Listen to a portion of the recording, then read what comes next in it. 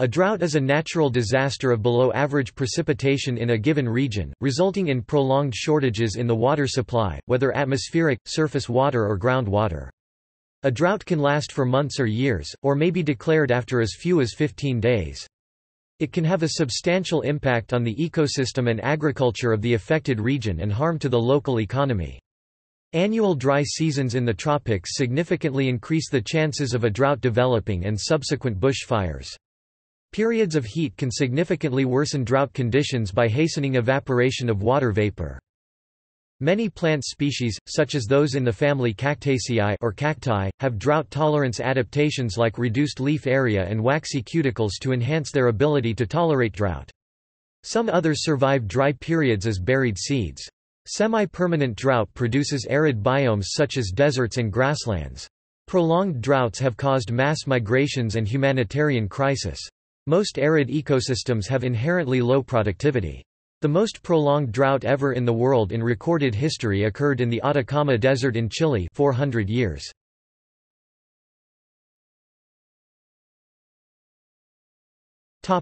Causes of drought.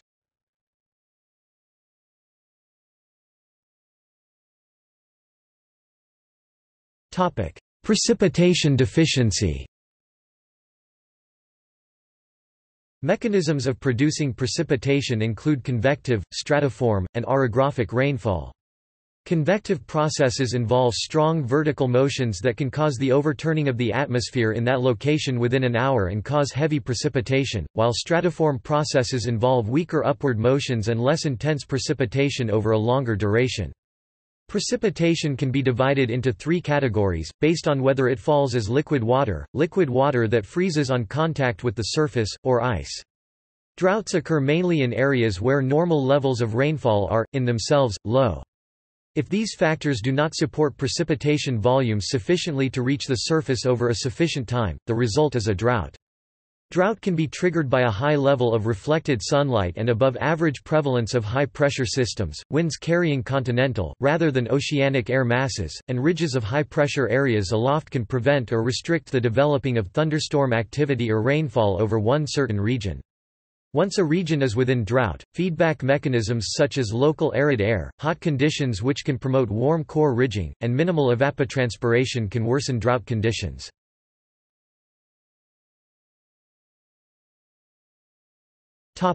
Dry season.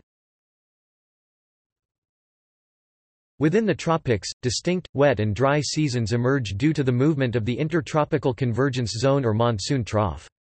The dry season greatly increases drought occurrence, and is characterized by its low humidity, with watering holes and rivers drying up. Because of the lack of these watering holes, many grazing animals are forced to migrate due to the lack of water and feed to more fertile spots. Examples of such animals are zebras, elephants, and wildebeest. Because of the lack of water in the plants, bushfires are common. Since water vapor becomes more energetic with increasing temperature, more water vapor is required to increase relative humidity values to 100% at higher temperatures or to get the temperature to fall to the dew point. Periods of warmth quicken the pace of fruit and vegetable production, increase evaporation and transpiration from plants, and worsen drought conditions.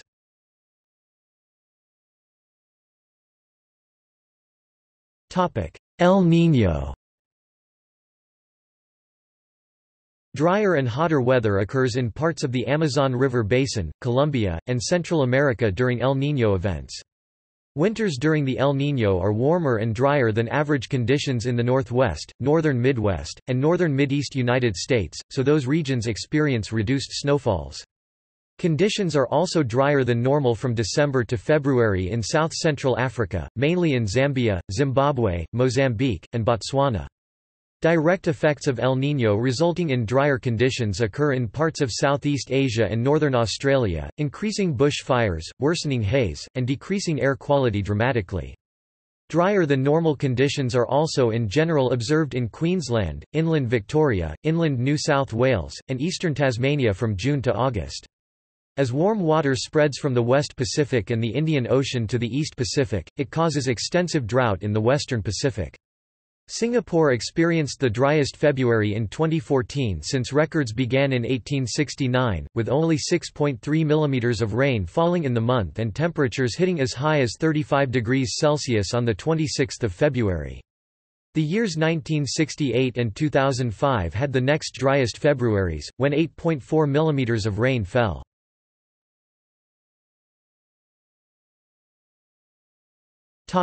Erosion and human activities.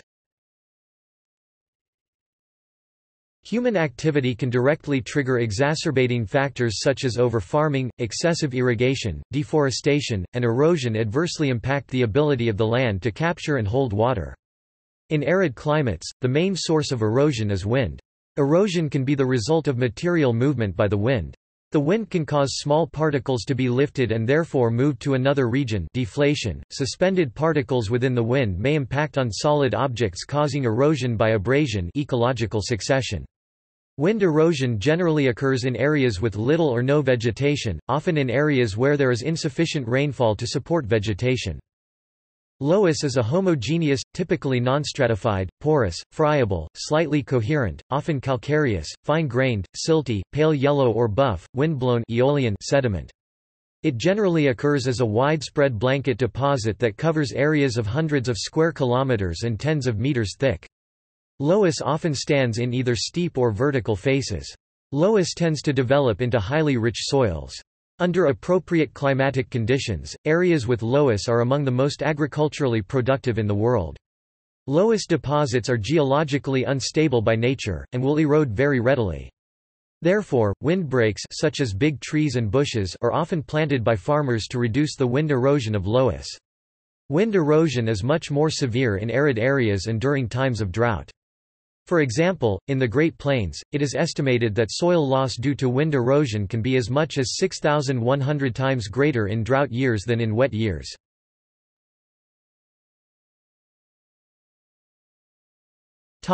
Climatic changes.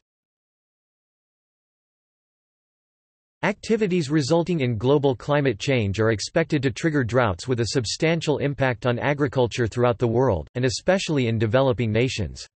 Overall, global warming will result in increased world rainfall. Along with drought in some areas, flooding and erosion will increase in others. Paradoxically, some proposed solutions to global warming that focus on more active techniques, solar radiation management through the use of a space sunshade for one, may also carry with them increased chances of drought.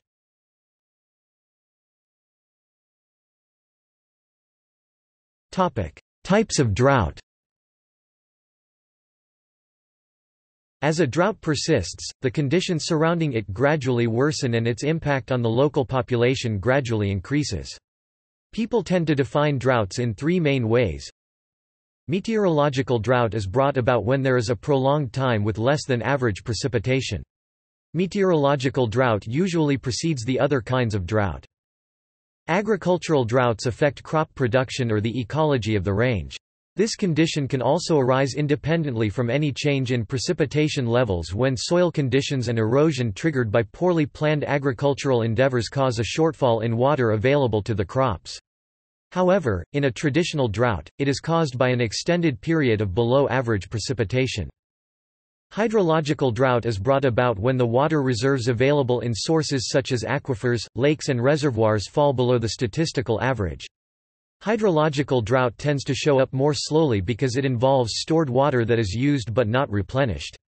Like an agricultural drought, this can be triggered by more than just a loss of rainfall. For instance, around 2007 Kazakhstan was awarded a large amount of money by the World Bank to restore water that had been diverted to other nations from the Aral Sea under Soviet rule. Similar circumstances also place their largest lake, Balkhash, at risk of completely drying out.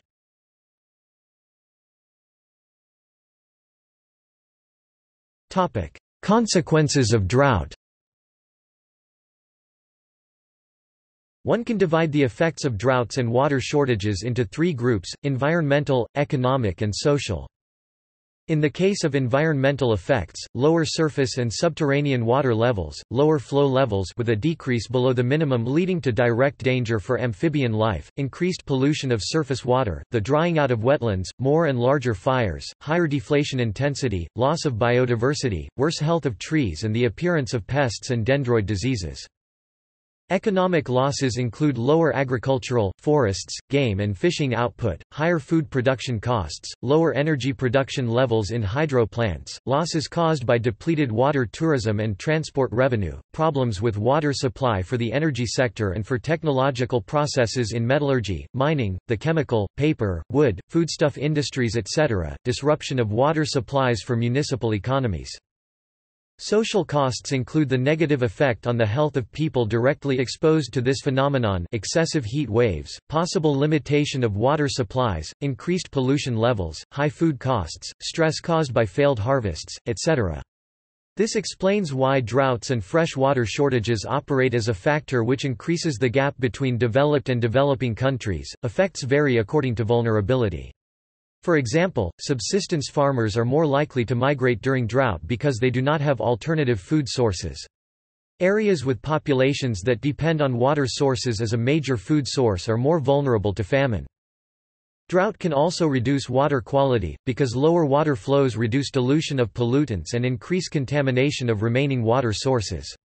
Common consequences of drought include diminished crop growth or yield productions and carrying capacity for livestock, dust bowls, themselves a sign of erosion, which further erode the landscape. Dust storms, when drought hits an area suffering from desertification and erosion. Famine due to lack of water for irrigation. Habitat damage, affecting both terrestrial and aquatic wildlife. Hunger – drought provides too little water to support food crops. Malnutrition, dehydration and related diseases. Mass migration, resulting in internal displacement and international refugees. Reduced electricity production due to reduced water flow through hydroelectric dams. Shortages of water for industrial users. Snake migration, which results in snake bites. Social unrest. War over natural resources, including water and food. Wildfires, such as Australian bushfires, become more common during times of drought and may cause human deaths. Exposure and oxidation of acid sulfate soils due to falling surface and groundwater levels. Cyanotoxin accumulation within food chains and water supply, some of which are among the most potent toxins known to science, can cause cancer with low exposure over the long term. High levels of microcystin appeared in San Francisco Bay Area saltwater shellfish and fresh water supplies throughout the state of California in 2016.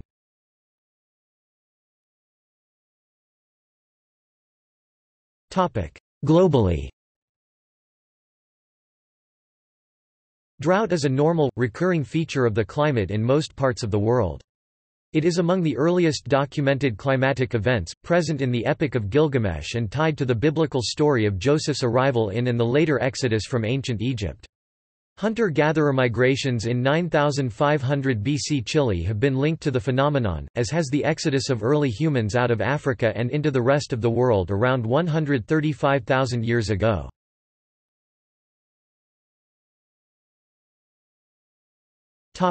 Examples. Well-known historical droughts include 1540 Central Europe, said to be the worst drought of the millennium with 11 months without rain and temperatures of 5 to 7 degrees Celsius above the average of the 20th century. 1900 India killing between 250,000 and 3.25 million. 1921–22 Soviet Union in which over 5 million perished from starvation due to drought. 1928–30 Northwest China resulting in over 3 million deaths by famine. 1936 and 1941 Sichuan Province China resulting in 5 million and 2.5 million deaths respectively. The 1997–2009 millennium drought in Australia led to a water supply crisis across much of the country. As a result, many desalination plants were built for the first time. See list. In 2006, Sichuan Province China experienced its worst drought in modern times with nearly 8 million people and over 7 million cattle facing water shortages. 12-year drought that was devastating southwest Western Australia, southeast South Australia, Victoria and northern Tasmania was very severe and without historical precedent. 2015 to 2018 Cape Town water crisis. This likelihood was tripled by climate change.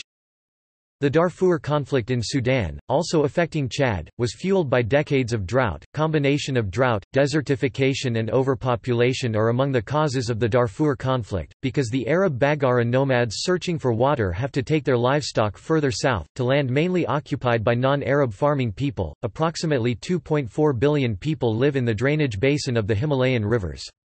India, China, Pakistan, Bangladesh, Nepal and Myanmar could experience floods followed by droughts in coming decades. Drought in India affecting the Ganges is of particular concern, as it provides drinking water and agricultural irrigation for more than 500 million people. The west coast of North America, which gets much of its water from glaciers in mountain ranges such as the Rocky Mountains and Sierra Nevada, also would be affected. In 2005, parts of the Amazon basin experienced the worst drought in 100 years. A 23 July 2006 article reported Woods Hole Research Center results showing that the forest in its present form could survive only 3 years of drought. Scientists at the Brazilian National Institute of Amazonian Research argue in the article that this drought response, coupled with the effects of deforestation on regional climate, are pushing the rainforest towards a tipping point where it would irreversibly start to die.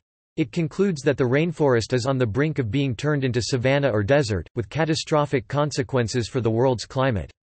According to the WWF, the combination of climate change and deforestation increases the drying effect of dead trees that fuels forest fires. By far the largest part of Australia is desert or semi-arid lands commonly known as the outback. A 2005 study by Australian and American researchers investigated the desertification of the interior, and suggested that one explanation was related to human settlers who arrived about 50,000 years ago. Regular burning by these settlers could have prevented monsoons from reaching interior Australia. In June 2008 it became known that an expert panel had warned of long-term, maybe irreversible, severe ecological damage for the whole Murray-Darling Basin if it did not receive sufficient water by October 2008. Australia could experience more severe droughts and they could become more frequent in the future, a government-commissioned report said on July 6, 2008.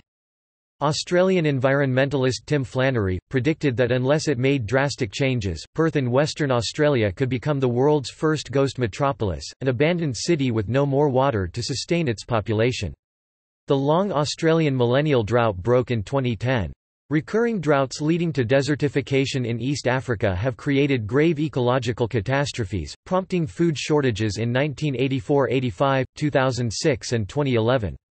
During the 2011 drought, an estimated 50,000 to 150,000 people were reported to have died, though these figures and the extent of the crisis are disputed. In February 2012, the UN announced that the crisis was over due to a scaling up of relief efforts and a bumper harvest. Aid agencies subsequently shifted their emphasis to recovery efforts, including digging irrigation canals and distributing plant seeds. In 2012, a severe drought struck the Western Sahel. The Methodist Relief and Development Fund (MRDF) reported that more than 10 million people in the region were at risk of famine due to a month-long heat wave that was hovering over Niger, Mali, Mauritania and Burkina Faso. A fund of about £20,000 was distributed to the drought-hit countries.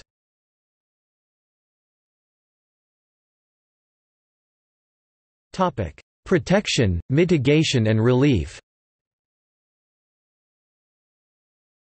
Agriculturally, people can effectively mitigate much of the impact of drought through irrigation and crop rotation.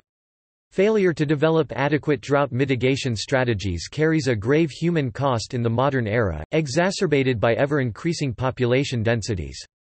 President Roosevelt on April 27, 1935, signed documents creating the Soil Conservation Service (SCS), now the Natural Resources Conservation Service (NRCS). Models of the law were sent to each state where they were enacted. These were the first enduring practical programs to curtail future susceptibility to drought, creating agencies that first began to stress soil conservation measures to protect farm lands today. It was not until the 1950s that there was an importance placed on water conservation was put into the existing laws. NRCS 2014. Strategies for drought protection, mitigation or relief include dams. Many dams and their associated reservoirs supply additional water in times of drought. Cloud seeding, a form of intentional weather modification to induce rainfall. This remains a hotly debated topic, as the United States National Research Council released a report in 2004 stating that to date, there is still no convincing scientific proof of the efficacy of intentional weather modification. Desalination – use of sea water for irrigation or consumption. Drought monitoring – continuous observation of rainfall levels and comparisons with current usage levels can help prevent man-made drought. For instance, analysis of water usage in Yemen has revealed that their water table underground water level is put at grave risk by overuse to fertilize their cotton crop. Careful monitoring of moisture levels can also help predict increased risk for wildfires, using such metrics as the Keach-Byram Drought Index or Palmer Drought Index. Land use – carefully planned crop rotation can help to minimize erosion and allow farmers to plant less water-dependent crops in drier years. Outdoor water use restriction – regulating the use of sprinklers, hoses or buckets on outdoor plants, filling pools, and other water-intensive home maintenance tasks. Xeriscaping yards can significantly reduce unnecessary water use by residents of towns and cities. Rainwater harvesting – collection and storage of rainwater from roofs or other suitable catchments. Recycled water – former wastewater sewage that has been treated and purified for reuse. Transvasement – building canals or redirecting rivers as massive attempts at irrigation in drought-prone areas. See also